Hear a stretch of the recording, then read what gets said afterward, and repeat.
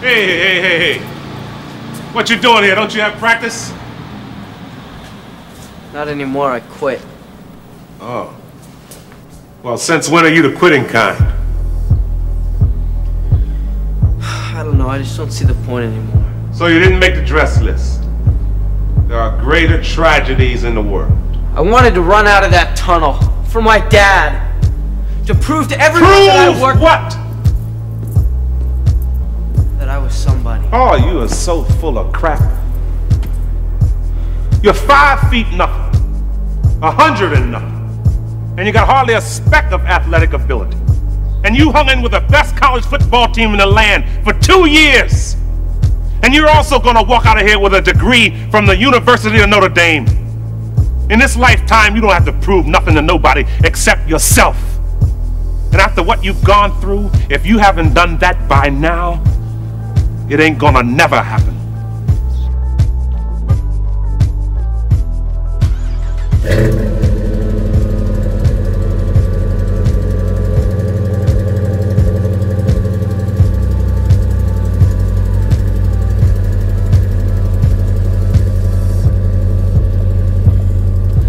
We have some things to talk about.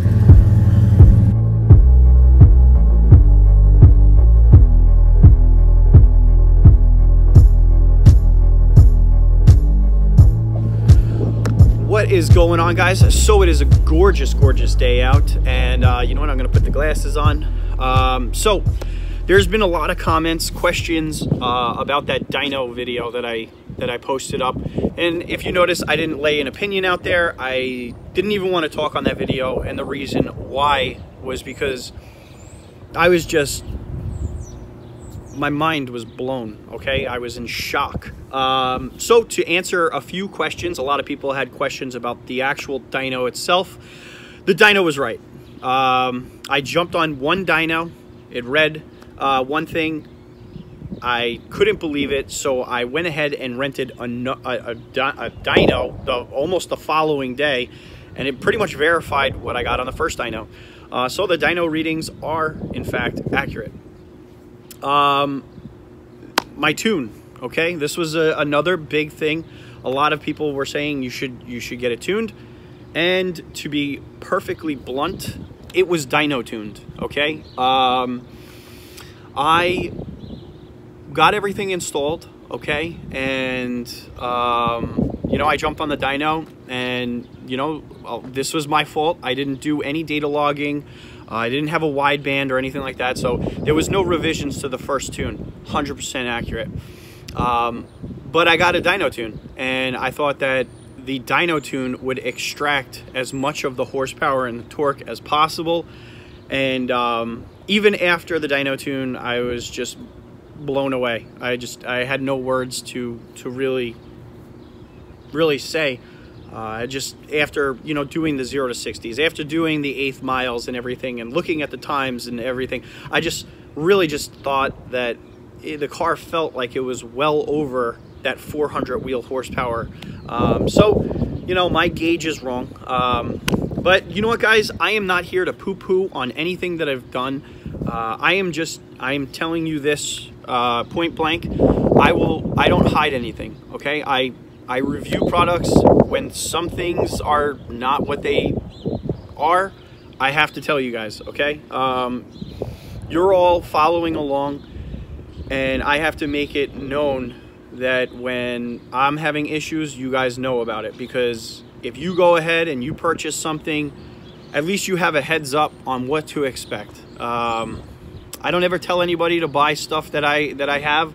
I don't ever try to convince you guys to buy anything that I have. My job, my goal with this channel is to continue, you know, modding the car and providing the good with the bad. And you know, you got to rip that ego out. You know, a lot of other YouTubers are not as transparent. Okay, they will buy a product and they'll tell you the good. You know, they'll give you what's in the box crap, and they'll do that other stuff. But in regards to the negative, I mean, it's tough making a video like that. You don't want to hurt feelings. You don't want to piss people off. But you know what, guys? That's part of reviewing stuff. You know, you have to be honest. And that's what I plan on doing. So, what is next for the Charger? You know, I think the thing is you know, a lot of people, they're asking me about, you know, do I plan on continuing to mod the car? And the answer to that is 100% yes. I will continue modding the Charger. Just because I got a couple of bad dyno, you know, results is not gonna take me out of the game. Okay, so I'm gonna keep modding. I think that I think a lot of you guys in the comment section pretty much hit the nail on the head. I think I outgrew my exhaust setup. When I first started this channel, I was set out for a 0 to 60 in, you know, mid 4s, high 4s, very ambitious, right? So I went ahead and got shorty headers, flowmaster 40s, an intake, tune, and some tires, and it got me there. Okay, but somewhere along the line, you know, the quest for more horsepower, more content, you know, kind of got the best of me, and I just wanted to see how far I would take the RT. And through the modding process, I think I outgrew that exhaust. You know, so I think the 2 1/4, what is it? The 2 1/4 piping that comes stock on the Charger is restricting the heck out of the exhaust flow. I think the shorty headers are not enough, and the flowmasters they sound beautiful. I love the flowmasters.